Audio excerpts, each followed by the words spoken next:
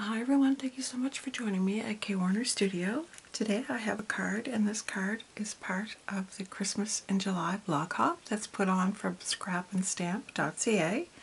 Please remember to leave a comment below this video and also over at my website at kwarnerstudio.com. I will be drawing a random draw of those comments on the website, and you'll get a chance to win this filigree die. This die is also a gift with purchase at the ScrapnStamp.ca website, $50 or more, not including taxes and shipping. So this is a nice free, and who doesn't like free? So part of the drawing that I'm going to have, random drawing on my website, is this filigree die, Merry Christmas cling stamp, red rubber, as well as the Noel stamp. I have, this is it's what's stamped in here. So, I mean, you could reconfigure the words, the letters, and spell different words if you like, but this is the card that we're going to make. It has an acetate here, so you can see the greeting through it, and then I've made this little stocking into a shaker, which is attached. So let's get going.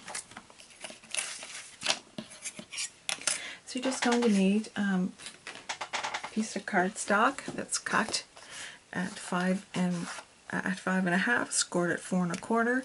It's an A2 size, so the measurement before we cut it, it was 8.5, scored at 4 1/4. And so we're just going to fold that over the mountain, and we're going to give that score line a nice rub. Now, first of all, here is our paper, and so I'll just measure this section for you. So what's left after you cut, scored in half? You have 2 3/8 from the score line is what's left. So we're going to attach this. But before we attach that, I've decided to use a silver.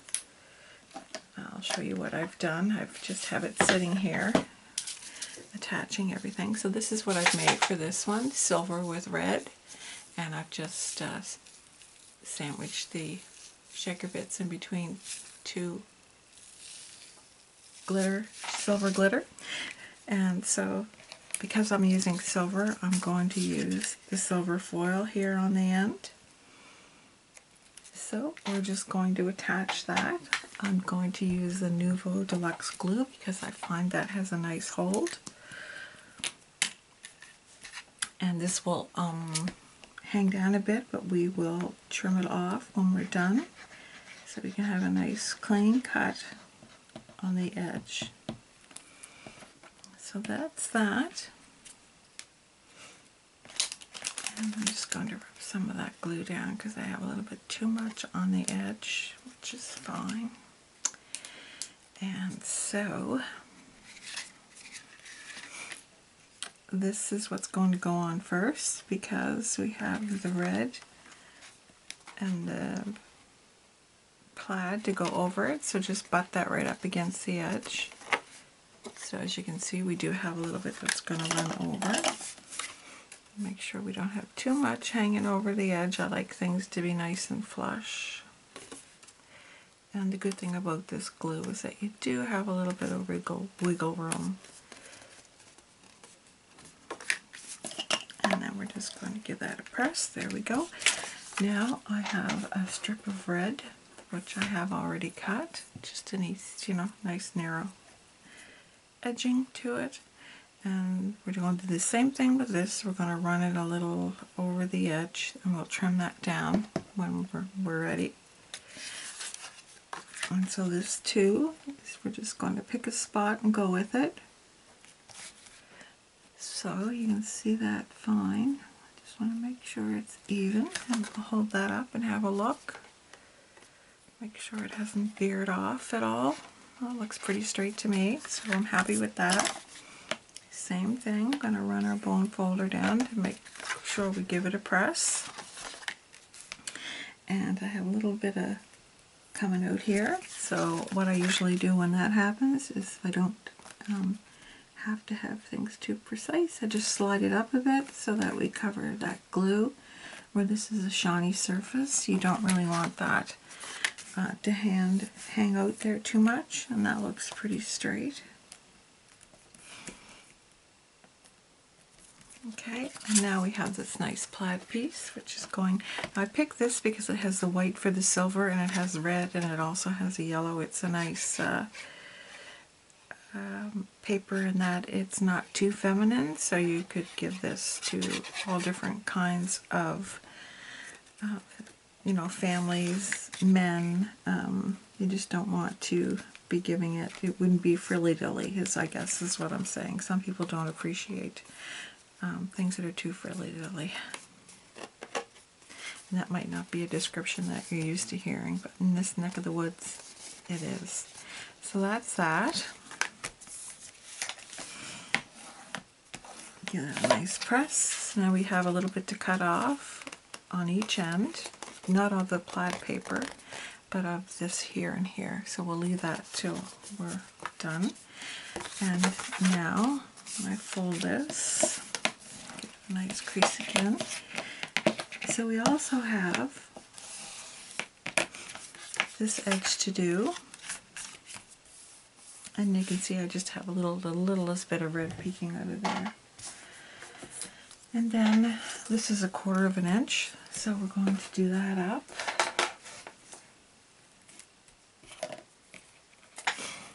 And then this is kind of the reverse. We're just going to apply some glue on here. If you haven't tried this new Deluxe adhesive glue, you might want to give it a go. It's pretty good. It's not as sticky as the Nouveau Mono, the green one in the green and white jar. I do like that too, but it's not as sticky, and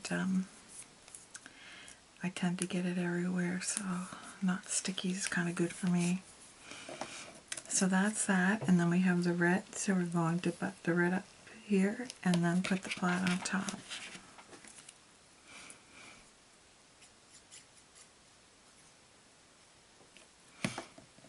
So here we have the red, and so we can see how that is. So we're just going to put that right up against here too, just like the last time. Level it out, repeated the whole thing as before, and then we're going to attach this.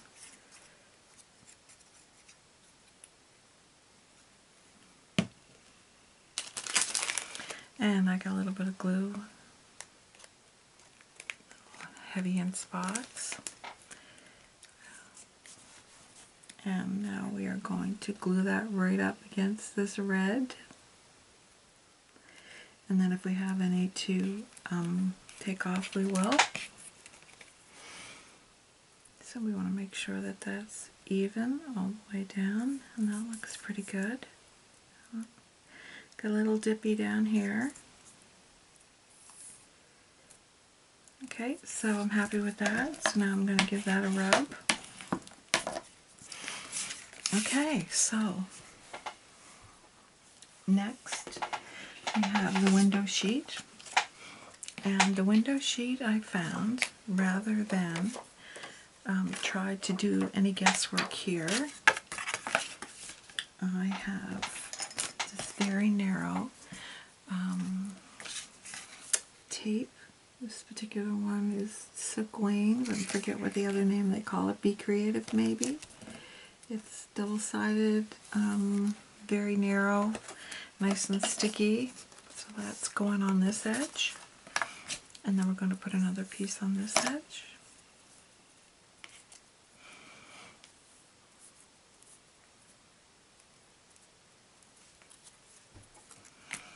And that's going to go right up against here. And any of these things that you have running over, don't worry about it. You can straighten it up later. I'm going to put 2 on this one, pretty close together. And if you test it first before you take both strips off of there, in case you don't need both of them off, Okay, so we're going to remove that. Unfortunately, this stuff is really, Static Cling loves it, and all the things stick to this acetate, so beware, you're going to pick up lots of little things that you may not want, but you can always get them off later. So we're just going to fold that and press it. Give that a press. And then when you look on this side, you can see you've got enough here. And now where this goes clear to the end, you can remove the tape on both of these. It's just a good way to check to make sure you have all your bases covered. You know that you're not going to go over with the tape or too short on the acetate, so it's easier if you measure the acetate a little bigger than what you actually need. Now we need this to butt right up here, and I think I'm going to give this a trim. So these here are, if you watch one of my hauls recently, these were my Tonic scissors that I bought. I liked them because they had the nice long blade. And so we're just going to trim down this little piece right down the whole length. There we go. And now when we turn it over, we want to line this edge up here. So we're going to lay that down. So how it's working is this edge is right up against the edge of the card. And then we're just pressing that down. And anything that doesn't look right, you can trim it off. Because we know we've got an overage up here at the top and at the bottom, so it's not going to be too bad. There we go. So that's that. Now we're just going to turn this card over and cut these pieces off here.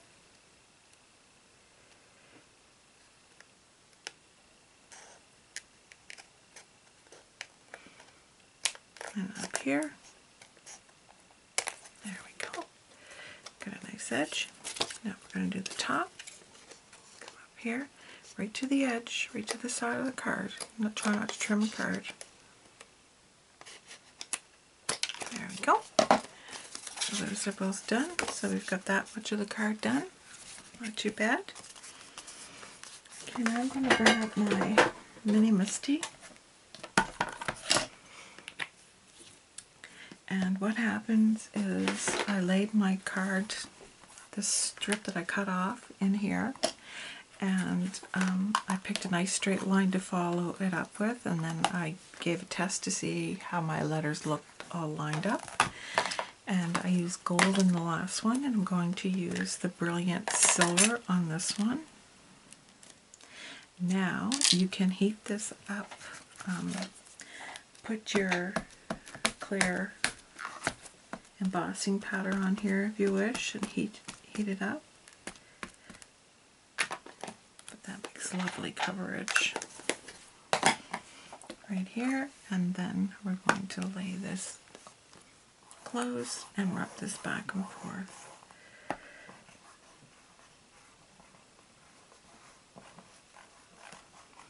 And you don't have to go too overboard. And there it is, nice bright silver. I can close that again and give it another push. There we have it. So this is just going to come out of here and give that a dry off. I'm happy with that. I'll lay that there. And now this will go directly in here. We're going to give that a chance to dry because I don't know how long it's going to take. And so this little thing here, I'll show you how we're going to do this.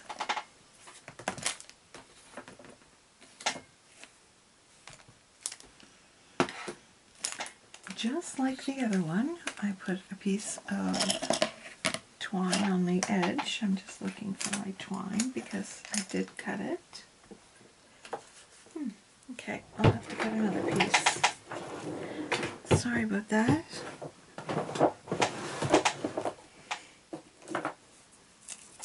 I'm sure everybody has a piece of silver twine hanging around. So what I did was I just laid it down the side here.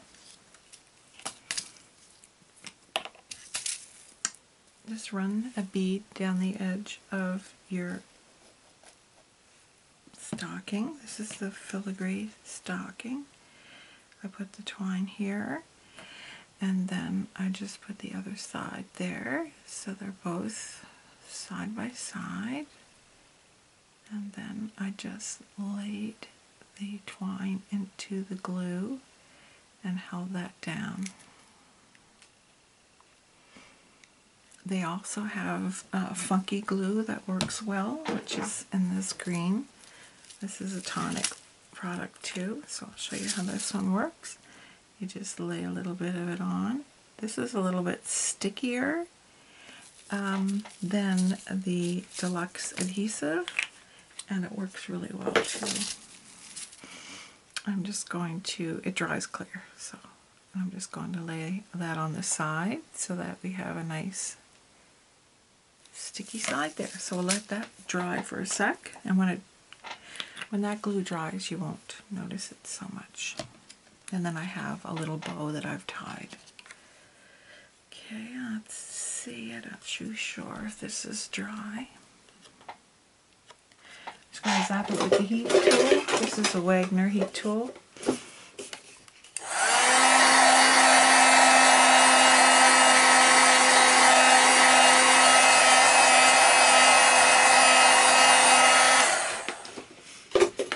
I apologize for the noise, but some things can't be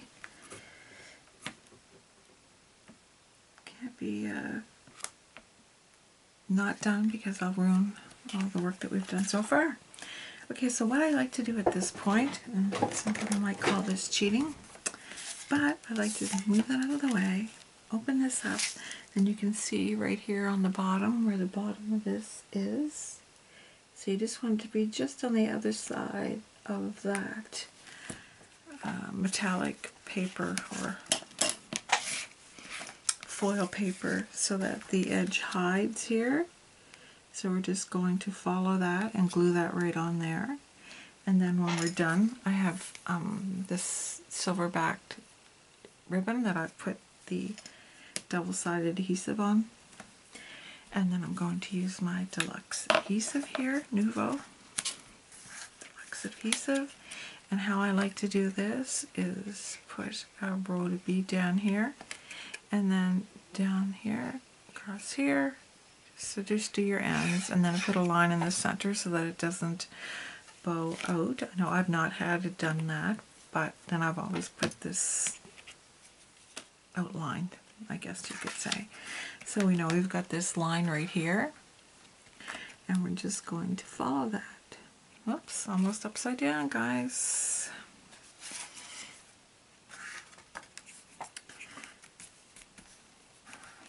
So let's just follow that pencil mark. And we're going to keep that level. Okay. Press that down. Looks good. Fold that. You can't see the edges at all through the window because we took the time to mark that. And then if this is just a simple finishing touch.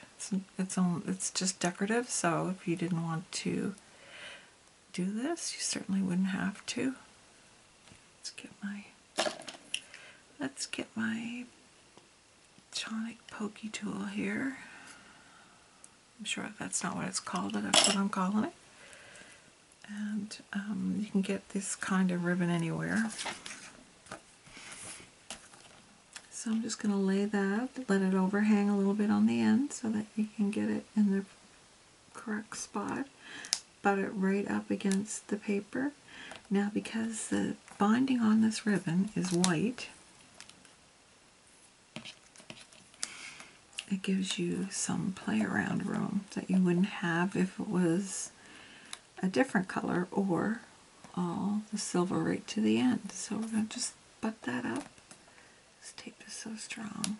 Butt that right up against the piece of paper that we lined in there. There we go. So we're going to trim that off. These are the little Tonic serrated snips. They also don't allow glue things to stick to them, which is always nice. Okay, and now we're going to do the same thing but down the other end. So right at the other side, let it hang over just a touch.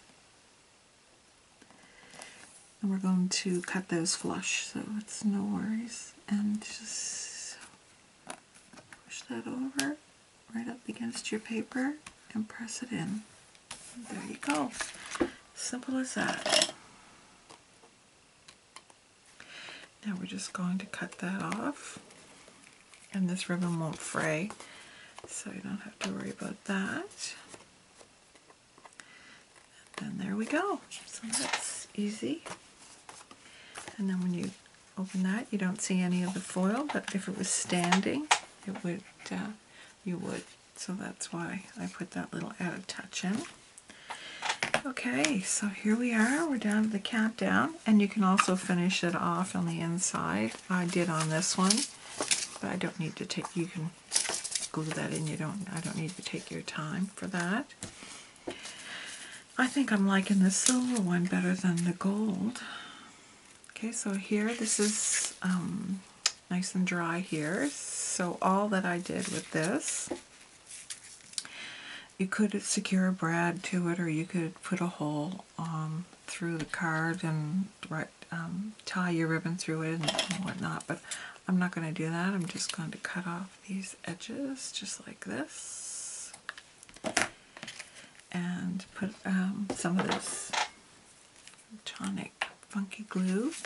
I'm just going to pick a spot, which is going to be right here. Just put a little blob on there, not too much, not too little. And you might have a better way of doing this, but this is just how I've chosen to do it. So I lay that in there with the cord. Right, the cord's going to go down like that, so it's in the middle of it. And then you take your nicely tied ribbon. That's it there. And then you just lay that in on top of the glue. Nothing too much, but enough that it'll hold it on there, and make sure the edge doesn't, your stocking here doesn't fall over the edge. And so if you just apply some pressure there, I'm going to use my tweezers and hold that in and let that dry, and that's just as easy as that. The card's done, and it looks pretty good too.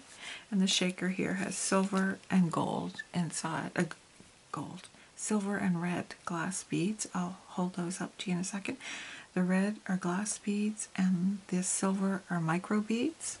So as I say, gift with purchase, $50 or more. Nice filigree die before taxes and shipping. And on my website, if you leave a comment, I will give away a random drawing, this stamp, this filigree, and the Noel stamp that we used on the inside of this card. So let me know what you think, whether or not this appeals to you, if you're going to give it a go. And you can see the beads inside there.